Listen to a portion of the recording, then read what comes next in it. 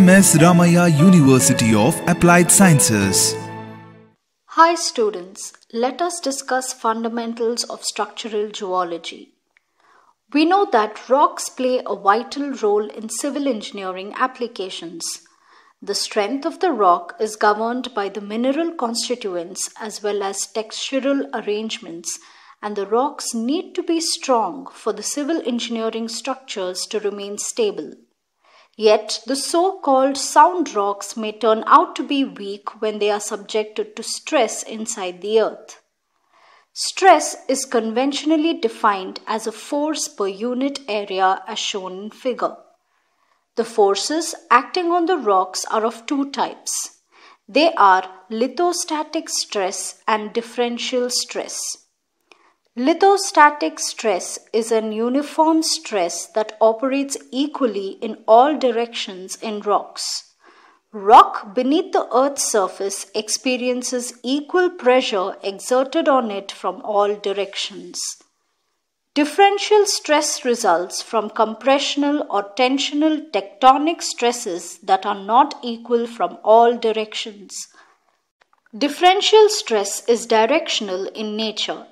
The directional stresses may be tensional, compressional, or shearing and are termed accordingly as tensional stress, compressional stress, and shearing stress. Compressional stress tends to decrease the volume of rock material, giving rise to a unique geological structure called folds. Tensional stress induces stretching, resulting in the development of fractures in the rock, and the resulting geological deformational structure is a fault. Shearing stress results in slippage and translation, giving rise to transform faults. At the Earth's interior, the crustal rocks experience unequal stress due to the tectonic movement of crustal plates, and many unique deformational structures are formed in the process. They are folds, faults, and joints. In civil engineering terminology, the deformational structures are termed discontinuities. The discontinuities influence the bearing strength of the rock. The geological structures that are of civil engineering importance are folds, faults, joints, and bedding. Here we describe folds and faults. Folds are defined as the undulations in the rocks formed due to compressional stress. Geometry of the fold. Axis. A line drawn along the points of maximum curvature of a layer of a fold. Axial plane. An imaginary plane surface that divides a fold as symmetrically as possible. Limb. The two sides of a fold are called limbs. Plunge. If the fold axis is not horizontal, the angle of the axis with the horizontal plane is called plunge. Depending on the type of fold, the structure will have crest and trough. Folds are of various types. In civil engineering, the anticlinal fold, synclinal fold, monocline and isoclinal folds are of greater relevance. Characteristics of an anticlinal fold. Arching of rock layers, youngest formation at the crust, limbs dip away from each other.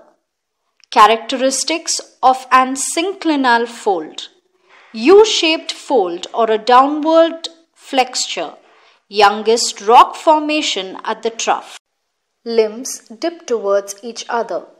Monocline is nothing but a gently tilted rock formation. Anticlinorium is a broad, regional anticlinal folded structure in which the limbs comprise minor folds and flexures. Isoclinal folds show folding with their limbs lying more or less parallel.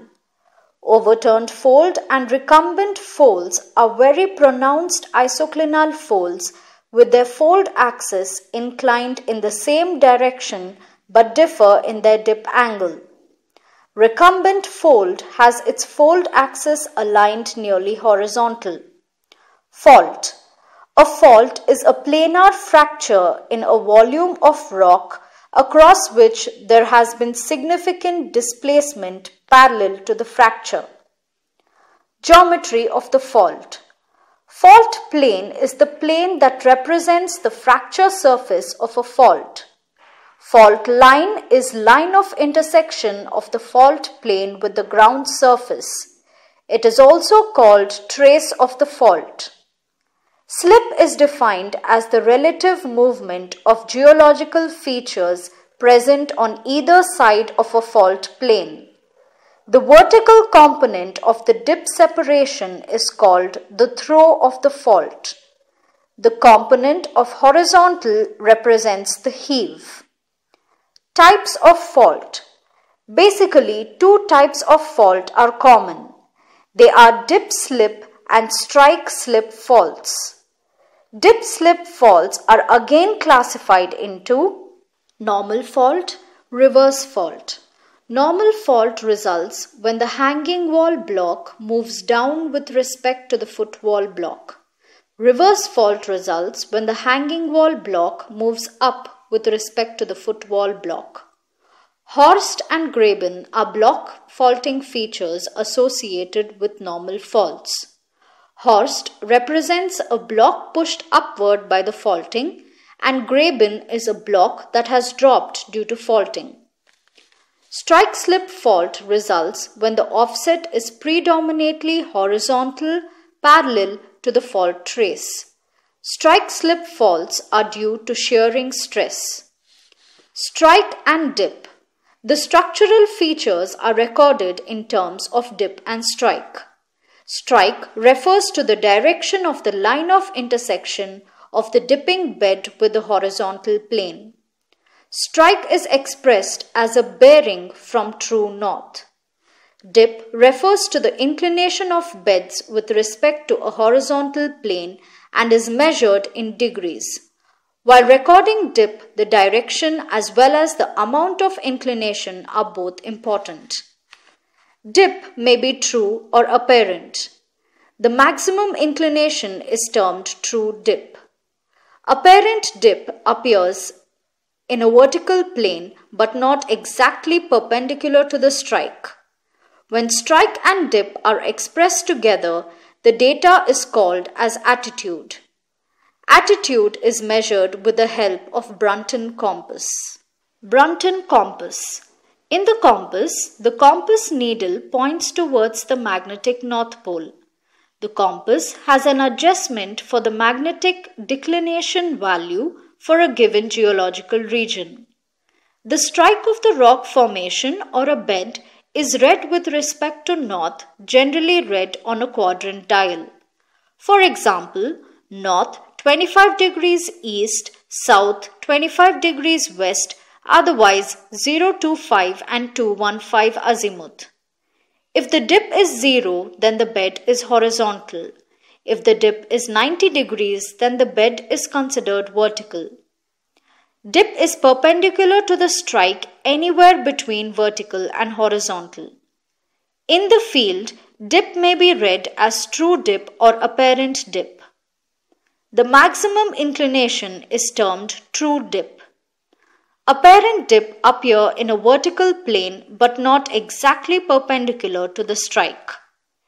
The attitude of various geological structures are measured in the field and plotted on the geological map. This geological map with the attitude marked enables to draw a geological cross-section. The geological cross-section helps largely in planning and designing a stable civil engineering structure.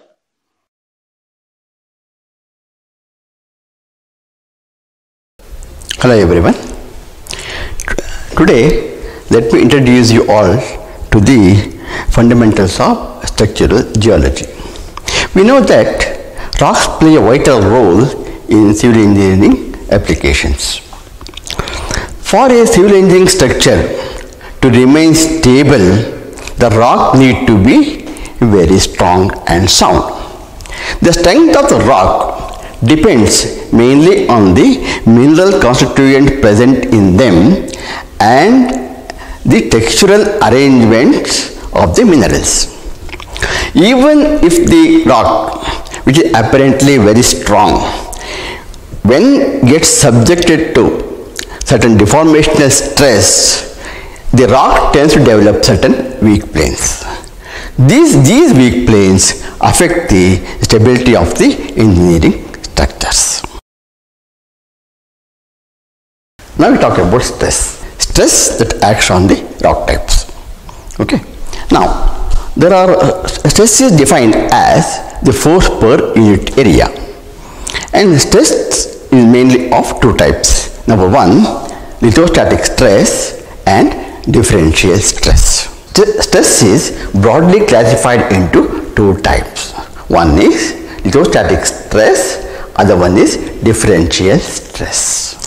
Lithostatic stress is a stress that acts uniformly or equally in all directions on a rock. This generally takes place beneath the earth's surface. Differential stress is directional in nature. The directional stress is classified into three types, namely compressional stress, tensional stress and shearing stress. The compressional stress gives rise to sort of unique geological structure called as folds. Generally, a horizontal bed when it gets compressed, it develops undulations, and such structures are called as folds. The tensional forces or tensional stress causes in general the slippage of beds. Is a slip plane, slippage of beds, generally the direction of the dip. On the other hand, the shearing stress induces slippage and is translational in nature, and this takes place along the plane, on the horizontal plane. And a classic example of this shear stress induced translational fault is the San Andreas fault in California. Now we discuss about the folded structures. Folds are nothing but, as said before, there are undulations in a rock developed due to compressional forces. Folds can be classified into anticlinal fold, synclinal fold, monoclines, anticlinoriums and isoclinal folds. Anticline. This is an anticlinal structure. This is a symmetrical anticline and this is an asymmetrical anticline. Here it contains limbs with reference to the axis of the fold. These limbs dip away from the axis of the fold, that is away from each other, and this is having a crest here, and invariably the younger rocks are seen at the crest of the fold. This is the oldest rock, next one is the younger to the red one, next is younger, the youngest. And youngest rock is always at the crest of the anticlinal structure. The other type of fold is the synclinal fold. Synclinal fold is a U-shaped fold in contrast to the anticlinal fold, which is arcing type.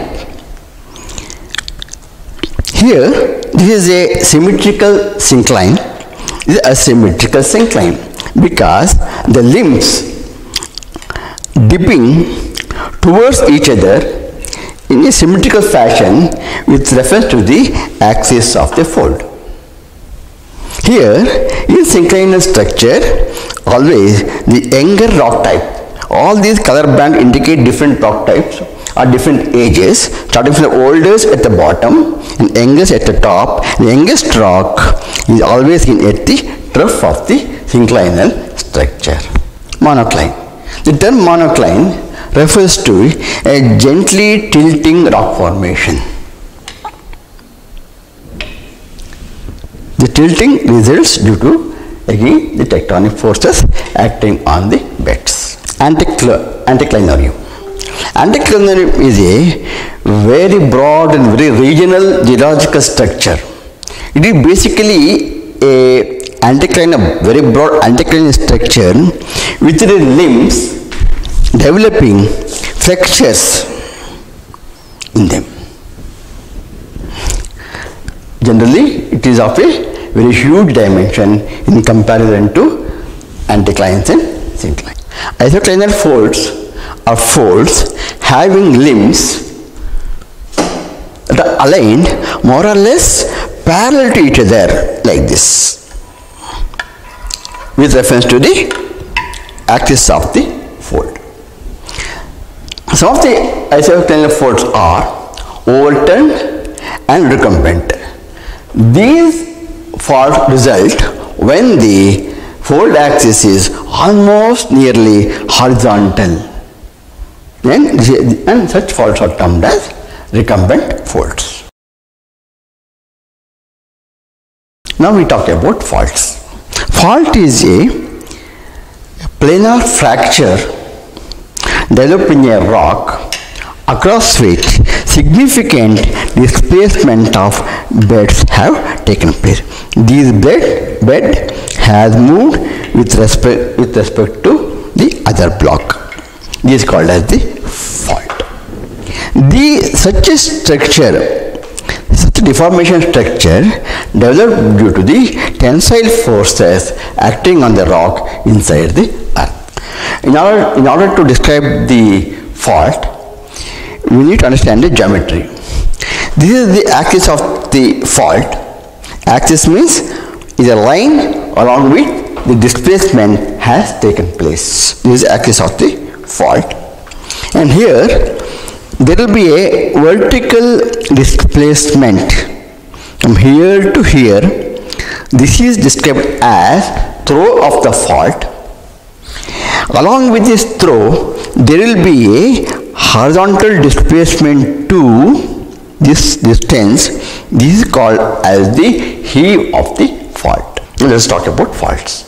Faults are basically classified into two types depending on the direction of movement. One is the dip-slip fault and other one is the strike-slip fault, depending on the direction of the movement of beds. One is the dip-slip fault, and other one is the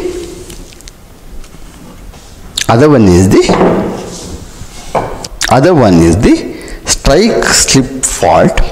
This is the alignment of beds and the movement has taken place parallel to the direction of alignment of the rock types. Or the dip-slip faults are classified into two types: normal fault and the reverse fault. Now, in a fault, there are two blocks. One block is called as the footwall, other one is called as the hanging wall.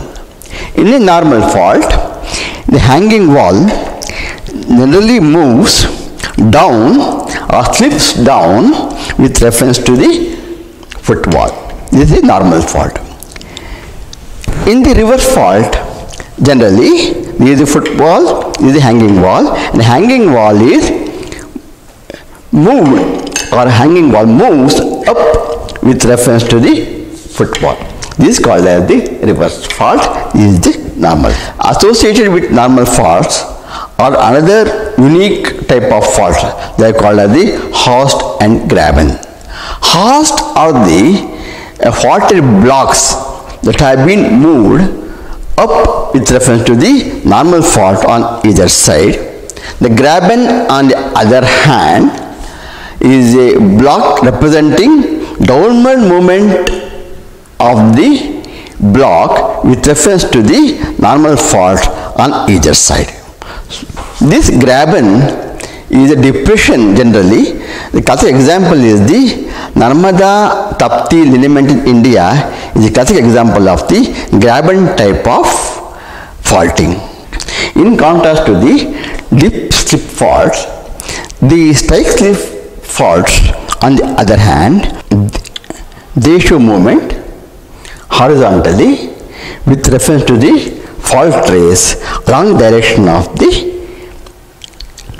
beds.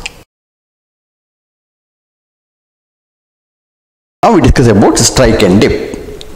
Now all the geological structures may be faults, folds and the bedding characteristics etc. are described in terms of strike and dip. What is strike? Strike is nothing but a direction of the line of intersection between the horizontal plane and the inclined plane, and this line is supposed to be the line. This line is supposed to be the strike of the bed. The strike is always measured with reference to the north. Now the dip. Now dip refers to the angle, the inclination of the bed with reference to the horizontal plane. With reference to the horizontal plane. Now dip is always measured in degrees.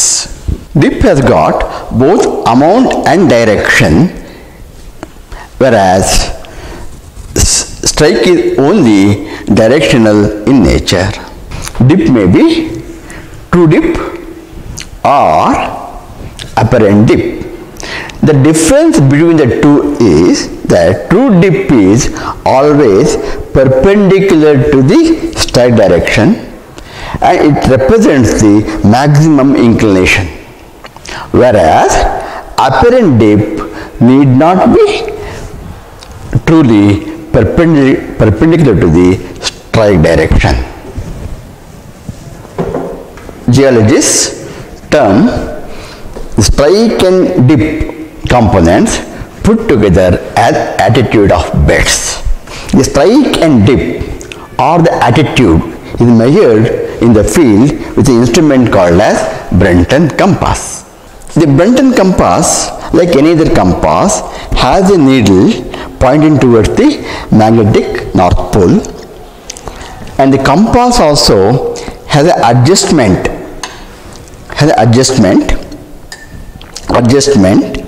for the magnetic declination value for a given geographic region. And the strike of the rock formation or a bed is read with respect to the general north on either a quadrant dial or a azimuth dial. Here this compass represents azimuth values. The strike of the bed is measured with a Brenton compass by aligning the compass parallel to the rock formation and placed horizontally and is read in terms of north. In this case, it is north, 25 west, so 25 east in the quadrant scale, or it is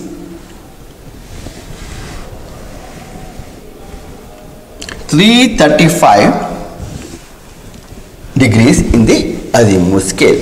Once we measure the strike, we need to measure the dip. Dip, as told before, is the amount of inclination of the bed. Here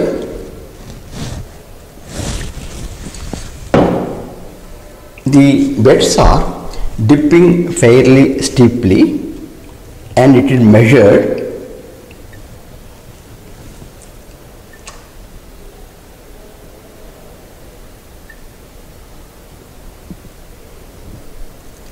as 45 degrees with the help of a vernier scale provided in the compass. If the dip measured with a Brenton compass is read as 0 degrees, that indicates very clearly that the beds are not inclined but are aligned in the horizontal fashion. I am showing this, I am going to show the map to you now. Here is a geological map where the beds are read as 0 degrees with respect to the alignment. The 0 degree dip represents that the beds are horizontally aligned, as I have already told you. Here in this map, the solid lines do represent the geological boundaries, that is the contact between different rock types, and these disconnected lines, they represent the contours, the topographic contours with having a particular elevation values. Now here you can see these geological boundaries are not crossing with the contour lines. That means the beds are aligned horizontally with respect to the contours, and it is the horizontal beds or the horizontal dipping beds are represented with the symbol plus, as shown here. On the other hand, if the beds are shown dipping 90 degrees, that means they tend to be vertical in nature. Generally, the bed invariably range between 0 to 90 degrees. In this geological map, there are many features. Here, this shows different rock types represented by different symbols or hatches, and there are certain markings over these beds, individual beds. One is the slightly longer line, and another one shorter segment perpendicular to that one. So this represents, as I told you, the strike and dip of the individual rock types. The longest segment is the strike, and the shortest segment perpendicular to the longer segment is the dip. They got a direction and amount. Here in this map, this particular bed showing the dotted symbol is aligned in direction northeast and southwest, and the dip direction is towards southeast with an inclination of 50 degrees. This is how the inclined beds are represented on the map. Here, generally, while reading from the Benton compass, the individual beds having different varying amounts of inclination. There, the maximum amount or the maximum inclination is taken as a true dip, and the remaining ones are the apparent dips. And true dips are invariably perpendicular to the strike direction. In this map, now, here what are the features that we can find out? Besides the strike and dip, we know the geological boundaries marked here, and there will be this closure of the formation represents the folding characteristic. Here the dip direction they are away from each other on both sides of this particular feature. That means it shows an anticlinal axis. That means the limbs of the structure, they are dipping away from each other. The central line that can be drawn here is the axis of folding, and that is represented as a line with a triangle showing the dip directions or the inclined direction. And beside this folded structure that can be identified as anticline, there is one more solid line here where different belts are truncating against another formation. You can see this formation is not continuous, it is abruptly ending against this particular line. This is the fault. Now we have described the fold and fault. As you know, here is a fault structure, is a folded structure. And coming to the cross section, with the help of the strike and dip data and the rock details, we can draw the cross section on different scales. This is the geological cross section, that is the subsurface characteristics of the rock formation that show the anticlinal structure with the limbs of particular rock dipping or inclined away from each other with reference to the central axis of the fold, and this limb is truncating against the line called as the fault line, where different rock type is positioned adjacent to the rock type in this particular segment. So this is a fault. These features are very important in designing the civil engineering structure or major civil engineering structures of a given project. So this completes our experiment on the understanding of the geological structures in the context of civil engineering.